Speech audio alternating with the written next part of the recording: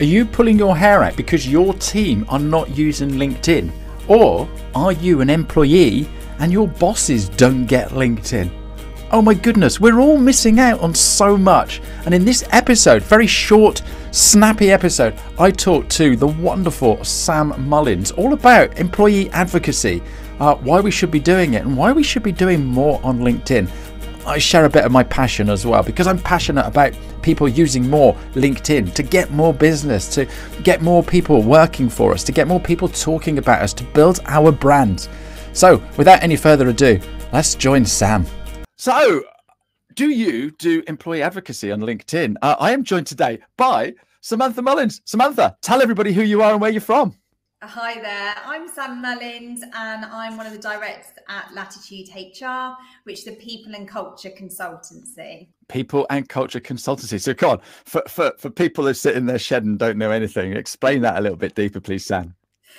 So it's really focusing on kind of those principles of making your people happy, getting the best from your people, helping them to be productive, well, and stay with the organisation. And too often we're reacting and we're running, and particularly, HR professionals running to keep up. And it's about helping organisations take a step back, think a little bit more strategically about what they're trying to achieve through their people to take a step forward, and really helping organisations with the implementation of that and what actions they can do that will kind of retain that talent, but also get the best from that talent as well.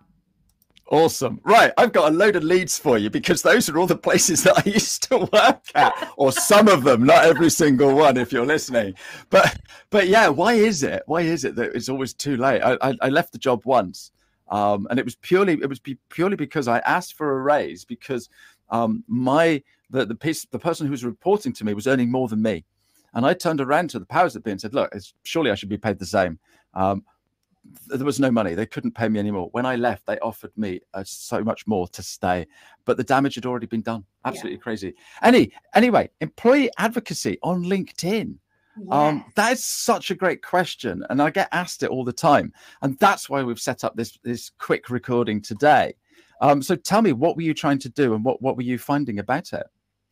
So I think what happens is corporately we focus on what's the key message, what's the corporate message. It's quite a kind of formalized message. But when we started to think about, I personally did a LinkedIn challenge in January. I'd never posted, 15 years on LinkedIn, never posted before January, and followed a LinkedIn challenge. I know, sorry, Ashley, sorry. Confession number one. So I followed this LinkedIn challenge, and it was 3 times a week, posted 3 times a week. And I found by the end of the month of January, there'd been a behavioural change. But actually, what I was starting to see is by talking about why I went into the area I went in, what I love about it, what I love about the place I work, what's important to me, started to do something for me personally in terms of kind of feeding into why do I work here, or why do I work in this industry? And also started to get noticed by others. And it gave me an opportunity to shout out my team, talk about team successes. And we talk about sharing success all the time. And it quite often feels quite sort of fake or forced, whereas it was an opportunity to do it really authentically by just following these tips, these kind of topics of the day, basically, just a prompt for something. And so actually I started to look at how we turn that into employee advocacy in a larger way within the organisation I was working at the time. And how can we get more employees posting on LinkedIn, not saying here's a great job, you should apply for it, but actually passively talking about things like what flexible working means to them, how they look after their well-being, and talking about the things that interest them, so people could start to see how actually the people that work for this organisation have got something to say and something I connect to. So we kind of ran our own challenge and started to look at how that could support any corporate strategy we had. So that's kind of, it prompted my thinking, and I don't see a lot of it on LinkedIn, which was my kind of question to you earlier, Ashley, which is, I suppose, a little bit why not, but I kind of possibly know the answer to that question. But also, do you think it's something we should be doing more as organisations? Abso-blinking-lutely. Yes, yes, yes, yes, yes. Why can't we? You know, if you're down the pub chatting to somebody, okay, you're down the pub and you say, oh, how's it all going? Oh, I'm doing this. And you're sort of like, what do you do for a living? I do this and do this. I love it. Da, da, da. And you see all that passion, all right? And you talk about it down the pub. Yeah, you have fun and goodness knows what else. And it's like, oh, really? Have they got any jobs going? Oh, yeah. Of course they have. You know, you need whatever. But you've got all that passion. Yeah. Yeah. When it comes to LinkedIn, no one does that. You know, and it's sort of like, bosses, listen to this. Get your team talking about what they do on LinkedIn. If they love working for you, how many other people are going to start getting that? All right. Now, at the moment, when I go down the pub and I'm chatting about how brilliant my job is, it's my mate and a couple of other people. There might be someone on another table seeing us getting all excited. Well, what's he excited about? He loves his job. Yeah. But that's it. It's only in that pub. And it might just be a couple of people. If you get your team talking about what they do on LinkedIn, how many people are going to see that? Oh, my goodness. And I don't understand why it is the bosses don't do that. But I do know exactly why. Because I was talking to a guy and I said, you know, you need to get your team doing more on LinkedIn. And he goes, well, why is that? And I said, it's going to improve hiring because their biggest problem wasn't getting work. Their biggest problem was getting team, getting staff, getting people to come to work for them. And I said, oh, and the biggest trouble with now we've gone past COVID is people are applying for jobs that they live in Devon, but they're applying for jobs in London because they're going to get paid more and they can do it remotely. And so woe is me, our company's going to fail. And I said, well, no, you need to get your team doing stuff on LinkedIn. And so, like, you know, you need to do this, you need to do that.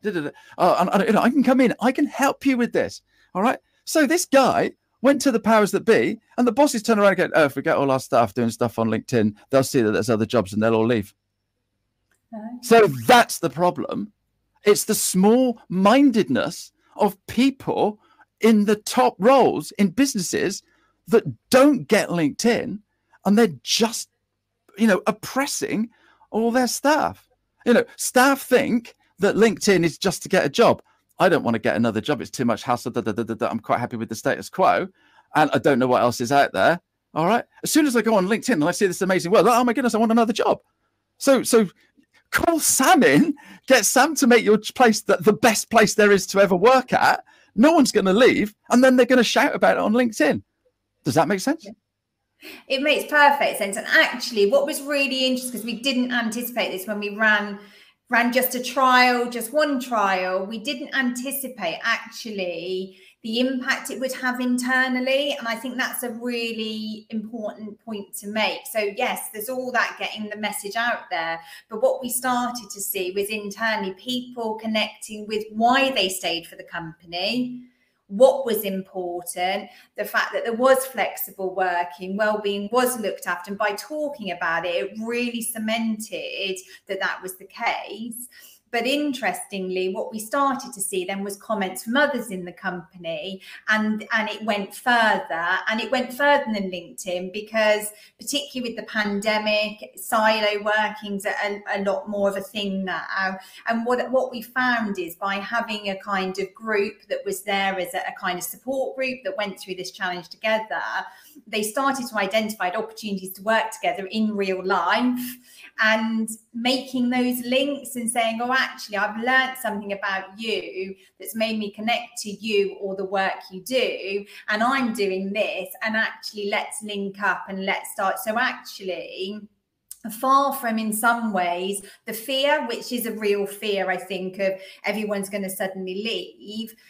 I think if your organisation's got it right, it actually pulls people into the reasons why they work there, and actually is a kind of retention tool, and it starts to kind of help people. And as they get better connections at work and they're working outside their silos, that obviously then feeds people feeling more productive, feeling happy about their role, and kind of connected to the kind of company. So we didn't anticipate, I don't think, we'd get that kind of impact, but within a month, that's what we were seeing, people reporting those types of behavioural change, as well as some confidence to kind of put out there and understand what LinkedIn was about, and it's more than just a CV.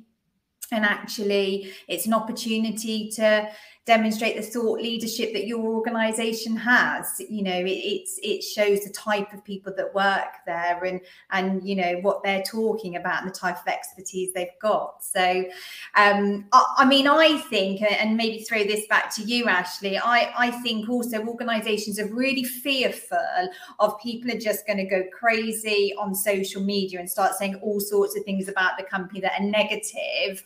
So I'd be interested in kind of hearing your reflections on what you say to people that feel like that.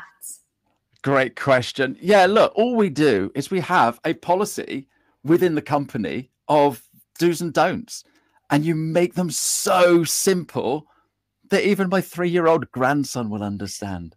Yeah. And it's you know, do say this, don't say that. And that's it. It really doesn't have to be complicated, but we overthink absolutely everything. And because it's just a minefield, let's just not do it. Let's just not do it. And it's ridiculous. It is absolutely ridiculous. I work with loads and loads of companies that have got the odd, let's call them mavericks. All right. They're not, they're change makers. They're doing decent things on social media that is really getting them noticed. Yeah. But everybody else in the business is sort of like, oh no, I can't do this, don't do that. What we need is we need to make these mavericks the stars and start letting them help everybody else in the team, because it is just an amazing place. And I don't get why people don't see it, because LinkedIn has changed my life. Now, you probably don't know this, but when I set my business up, it was only by accident, because my wife didn't want me to have another job. I've had 30 jobs, Sam. All right. My wife didn't want me to have another job. And she said, set up on your own. You just do what you were doing in your previous role. Now, because I didn't fully understand how an anti-competitive clause would stand with me setting up my new business, I just thought it would be fine. And I ended up having to pivot to do LinkedIn. Now, because I've pivoted and I'm doing LinkedIn, I am so deep with LinkedIn. It has opened up so many doors. I've written a book. You can see it behind me. I'm doing public speaking. I'm going out to different places and seeing different people, being invited onto, you know, award-winning podcasts. And this is all because I'm doing stuff on LinkedIn. People message me and say, Ash, how can I do this? How can I do that? And it's just opened up so many doors. So if you're a business, I don't know, you might be a lawyer, you might be an accountant, and you want to get more people coming to work for you, get them doing more on LinkedIn. It is just incredible.